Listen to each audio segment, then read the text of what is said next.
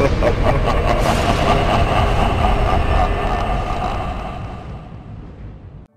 guys, Nary here from Drakewing Gamers, so if you know me on Twitter, the Gaming Dragon. Today I'm coming back at you another Let's Play episode of Adastra. So guys, let's go ahead and jump right back into it, shall we? Please sit back and enjoy for the next 18 minutes while I entertain you. Let's jump right in. Alarm chain, you're up, and let's go. Okay. Yes, but you are already part of it, whether you want to be or not. So please, allow me to explain some things. I don't say anything, keeping my arms folded, my expression bored. The jackal seems to take this as his cue to continue. Amicus approached me about this deal a week ago, shortly after the incident with Cassius. It seemed simple enough, and I had to agree with him. Your position in this power struggle is becoming ever more precarious. Yep. Yep. I raised an eyebrow. How so? The rumors about Cassius's intent to disband the Triumvirates have saturated the trial, even though Cato has banned all discussion of it. Word is that Cassius has realized who might have started the rumors. Neferu looks pointedly at me, though I try to keep my expression neutral. This has implications for you, obviously, but not only because you possibly sabotage his chances at the throne. I feel my stomach turn a little, realizing I've gotten myself into way more than I'd ever intended. This also brings into question your intelligence. Far too intelligent for a simian, wouldn't you say? I open my mouth, but Neferu goes on. Now, with all this considered, it was only natural for Amicus to come to me for help. Your life is endangered, Kyllian, no matter the facade these peaceful palace halls might project. I stare at the jackal, surprised at how candid he's being with me. He asked me what I wanted most, and I answered truthfully, an alliance with the wolves if Amicus were to become the emperor.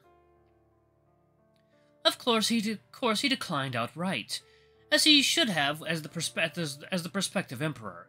How could he promise something so important with so many implications all over one pet? So, knowing that was impossible, I offered something a bit more selfish on my part. Copulation with the handsome son of a wolven emperor. To this, he only needed a few moments to agree. A grimace. But I want you to understand something, Kyllian. If Amicus had found that even that disagreeable, I would have simply asked for nothing. It is the duty of all Kymians to protect any sapient fleeing wolven violence, whether they be sibling, child, or abandoned. Pet ownership is illegal where I'm from, and the idea is quite disgusting, don't you agree? Neferu glances at me. But wolves love their contracts, and no matter how different Amicus might wish himself to be, he is still a wolf.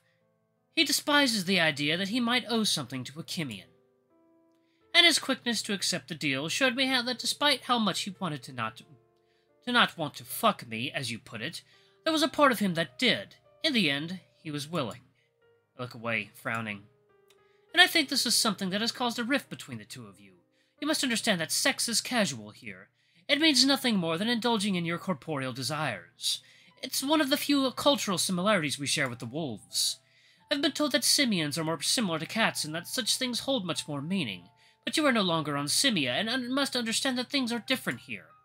Even if he wants to, which I believe he does, Amicus can't change his philosophy over the course of a single week. I finally find room to speak. You're acting like we're in a relationship or something. You aren't, but you want to be. Amicus loves you. It's clear as Vita, as they say here. I feel that little thrill in my chest, and my face blushes furiously. Neferu goes on like he didn't actually just say that, though. So yes, if you don't like the idea of Amicus fucking another man, then claim him as your own man. I frown. Claim? I'm going by wolven terms here. I'm sure you have your own. Did Neferu just ask me to ask Amicus out? Now, does that clear things up for you? Even though I just woke up, I'm already feeling exhausted. I guess. There was a little more to it than that, though. Which I'm sure can be settled in the future. Civil discussions can do wonders. Now, we really must be getting to trial, if you're wanting to go. Neferu raises an eyebrow at me. I find myself shaking my head, but not to deny the jackal his request. Rather, it's because I don't know what the hell this guy is up to. I get up and Neferu offers his arm to me, which I stare at. Shall I escort you? This is something I'd see the jackal do multiple times to Virginia and Alex.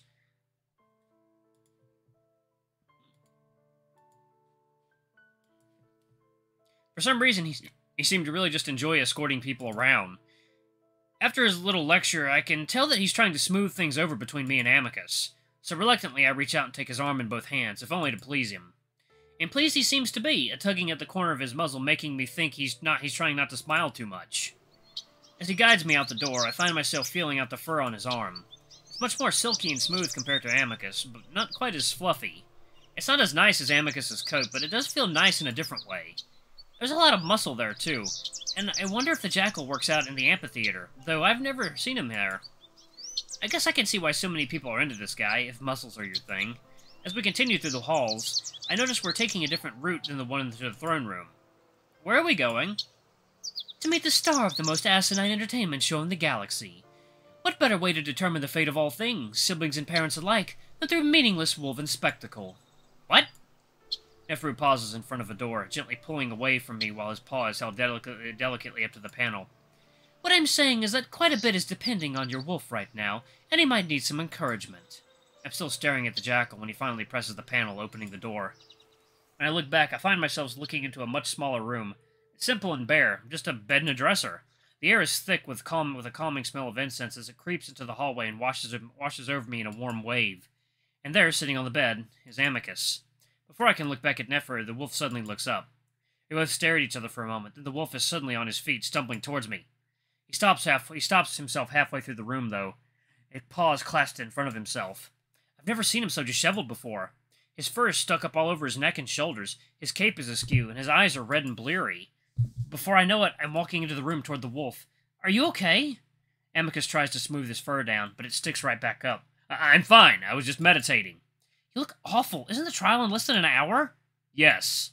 There's a moment of silence, and that goes by just as I stare at the wolf. Are you going, then? You should get ready. Kyllian. I stop, waiting. The pause is long. When Amicus finally speaks, his voice is so quiet I can barely hear it. I don't think I was meant for this. My heart sinks. Meant for what? Everything in this damned empire. I've done absolutely nothing right. Everything has been handed to me on a platter my entire life. But this is the first time I actually have to fight for something. I know you don't think I took this seriously, but I did. I tried. I wasn't prepared, and you were right. I see a little wetness around his eyes, but he aggressively wipes at them with an arm. Well, weeks ago, I might have welcomed his epiphany. This is the absolute worst moment for it. I couldn't have kept my back. I couldn't even keep my best friend. I've been a terrible emperor. It takes me a moment to realize that he's talking about me. Amicus. I'm sorry. I'm sorry I didn't tell you everything. That I treated you poorly. That I got you into this stupid mess in the first place. And that I can't get you out of it. Wolf's voice catches on that last part, and I wonder with some astonishment if I'm actually going to see him cry. But he manages to hold it together, looking down at the floor. I just wanted to do what was best for you, but I wasn't thinking of you while I did it. I was inconsiderate. I'm sorry. Amicus stands there quietly, apparently finished. I don't know if this is more about me or about him feeling inadequate for the emperorship. I have no doubt that our little fight yesterday caused it, though. Seeing the wolf like this, it hurts, but it also makes me kind of angry. This isn't the Amicus that I know. I reach up, setting a hand on his shoulder, and he suddenly looks up at me. You're less than an hour away from becoming the Emperor. You need to act like it. What? You think your dad would have acted like this when he wasn't sure of himself? Your grandfather Drusus? There's a time and a place, and now is not the time. I don't know if they would have, but I'm grasping at straws at this point. And honestly, this is about a lot more about you. Honestly, this is about a lot more than you or me or anyone here. This is about the lives of millions of sapients. About your entire empire. You think it all deserves to go to shit because suddenly you're not really sure of yourself? You're such a good person. Basically the opposite of what this society is, and you want to put that into your rule. That's amazing, but now you're suddenly willing to give up? What the fuck is wrong with you?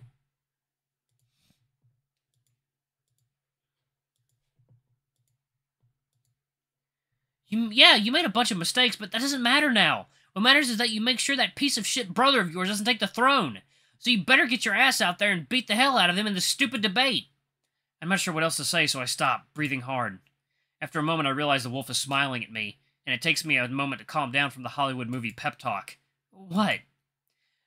I'm gonna go out there, Kyllian. There's no doubt about that. I was just having a moment. I was trying to be more honest with you, but thank you.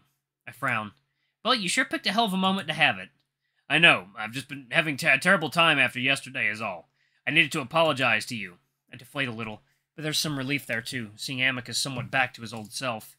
I forgive you, but this is a lot bigger than us right now. I know it is, and what I'm feeling is a lot bigger than us as well. The wolf sets a paw on my shoulder. But I'm honest about what I said. I'm sorry, and I will never do anything involving you without your consultation again. And I will take your cultural difference into better consideration in the future. I look up at Amicus, at his earnest face, and I find myself hugging him, and he hugs me back tightly. We still need to talk about things, but we can do that later. You need to kick Cassius's ass first. I know. Amicus pulls back, both paws on my shoulders now. And I will. There's a gentle clearing of a throat behind us, and we both look back to see Neferu casually lounging in the doorway. If you're finished, the trial begins in 30 minutes. Immediately, Amicus scowls at the sight of the jackal, but he nods. I better get going, then. So you're feeling better now? Much better, thanks to you. I smile as I feel a wave of relief, even though this is just like Amicus to be so easily cheered up. I allow the wolf to pull me toward the door. Neferu moves out of the way as we exit the stifling meditation room.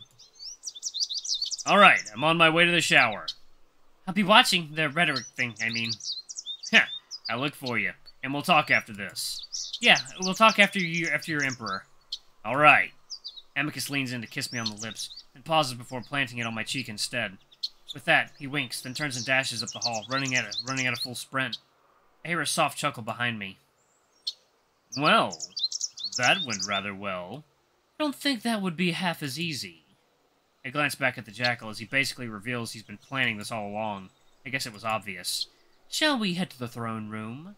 They'll be wanting us sitting down early so they can film us. The whole thing is a dreary spectacle, after all. All right. With that, I follow the jackal toward the throne room, hoping that what I'd said to Amicus is enough to get him in the right headspace to help let him win. 1 second, guys. 1 moment. Alright, guys, we're back. Sorry about that. Okay. In just a few hours, I'll know if I'll be leaving soon, or staying for a long, long time. Either way, I'm just glad that this has happened. Wait, I thought that there were, basically three trials. This is the second one. The third one is trial by combat. Is he just assuming Amicus is gonna win that? Yeah, I guess he is. Alright. Anyway, yeah, because, like, Cassius could have a trick up his sleeve for that fight. Alright. I follow Neferu to the throne room. The cavernous space is as empty as it was during the first trial. Like the first trial, though, a few of the palace regulars are sitting on the benches. Virginia on the left side of the room, while Alex sits on the right. The cat is sat alone, looking tiny compared to the rest of the room, his tail curled neatly under his paws in his lap. He smiles when he sees me, and I make as if to go sit next to him, but that's when the jackal grabs my hand. I pause, and I see Alex's own inquisitive look before I turn to Neferu. What? Why don't we give Virginia some company? The jackal smiles at me gently, one of his ears flicking in the direction of the she-wolf. You can. I was gonna go sit with Alex. Neferu's expression doesn't change, but he doesn't let go either, and his voice takes on a gentle but ominous tone, making me feel a little uncomfortable. Depending on how this trial goes, we may have some business to take care of before it officially ends. It'd be best if you were close to me.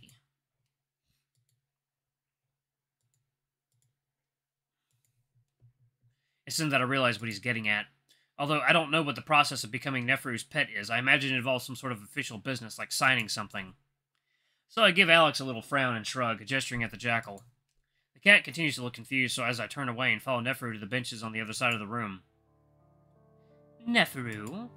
Virginia sits daintily on the bench, one leg elegantly crossed over the other side as she holds up a paw, which the jackal kisses. One second. Ah, God, why is this music so loud? No, nope. I'm sorry about that, guys. We're back. This music is so loud in this game. I don't know why. Okay. Alright. Virginia sits daintily on the bench, one leg elegantly crossed over the other. She holds up a paw, with which the jackal kisses. Good day to you, Virginia. Even though I try to stay behind Neferu, Virginia peers around the jackal's muscular side to stare straight at me. I see that you've brought a guest. She holds out her paw again, and it takes me a moment to realize that I should kiss it. I did start that trend, after all. Indeed. Amicus requested I keep him company during the trial. As I come up from the paw kissing, I see Virginia frowning. My brother shouldn't be burdening you with a silly chore like that. The pet is capable of staying in his room, I imagine. It was a mutual agreement. Besides, he is rather good company once you get to know him. Oh, really?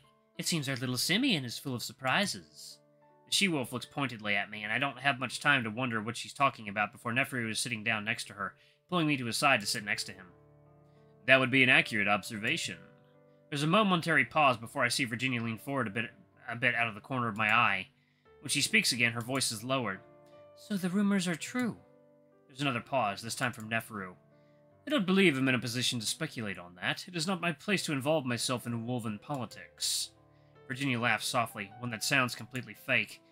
I'm not a fool, Neferu. I may enjoy your suave tactics, but I'd rather you not to use them against me. Do not dream of such a thing, Virginia. Surely. Virginia shifts again, and now I know for sure that she's looking directly at me. So, I suppose he understands what we're saying, then? Well, he is sapient, and he does possess a lingua. I mean, he understands us. Virginia puts even more emphasis on the word. I see Neferu looking at the floor, still smiling, though his paws seem to clasp each other a bit tighter than usual. You'd know better than I, being a wolf. Our children are as intelligent as ourselves, so I'm used to such an idea. Don't feign ignorance, Neferu. You've been around him far more than I have. It's a simple question, and one that you should answer honestly. Otherwise, am I to assume that you've brought a little spy to our conversation? Although the words seem harsh and dangerous, Virginia's tone is light, and Neferu just laughs. You accuse me of deception, and we both know you've already figured out the answer. Why do you feign ignorance? The wolf fans herself with an air of nonchalance. It's the best weapon in discourse, and it is easy to feign stupidity, at least for me. It is expected on my part. And why would you say something like that? I have a vagina, Neferu. It takes me a moment to absorb what Virginia just said, but Neferu is already chuckling with what's probably the first genuine laugh of the conversation. I see Alex look over at us again, and this time it looks like his eyes are narrowed a bit. It takes the jackal a few seconds to get himself under control again as Virginia continues to wave her fan, looking rather pleased with herself. Sorry, I'm not used to bluntness here. It's not impossible for us to be blunt on this moon, Neferu, especially amongst friends. I notice the wolf is looking at me again, and once again I look down. Anyway, it seems you made quite the mistake in overlooking Simia. I may have to do a little research of my own in the archives. Amicus clearly knew something that we did not. Research? I feel my stomach drop. Although Amicus had assured me of things, I don't even know if I really look like a simian. All it might take is a picture to know that I'm not actually from Simia. I try to put that thought out of my mind for now as the doors suddenly open and Cato walks in, making his way quickly to the throne. Virginia finally takes her eyes off of me, and I can only hope that she's not going to follow through on her research plans. The throne room is so quiet that I hear the old wolf grunt as he makes his way up the stairs before turning to face us. After a few seconds he sits down, his heavy muscular body slouched a bit in his seat, gazing out at us through his visor. A few more moments pass in silence, and just as I'm wondering if the trial is about to begin, I hear a soft mechanical whirring sound as the panel in the ceiling opens up. A dozen camera drones drift down lazily, fanning out in the air to position themselves in various locations throughout the room. One of them floats towards us and hovers just above our heads, the lens seeming to focus on my face. I drop my head again, the action having become second nature since I landed on this moon. Neferu nudges me, though. Come now, Amicus brought you here to be seen. His tone is light as always, but I sense he's not saying that just to tease me. We're all playing a role here, and my role is to make Amicus look good, to show off the triumvirates that he went to great lengths to obtain an exotic, fascinating alien pet. I might not like it, but that doesn't matter right now, so I lift my head. That's kind of a perfect place to pause it. Alright, guys, thank you so much for watching. Don't forget to like, comment, subscribe, ring that notification bell, leave a super thanks or a tip if you can, it always helps. Until the next video, I love you all. I'll see you next time. Bye-bye!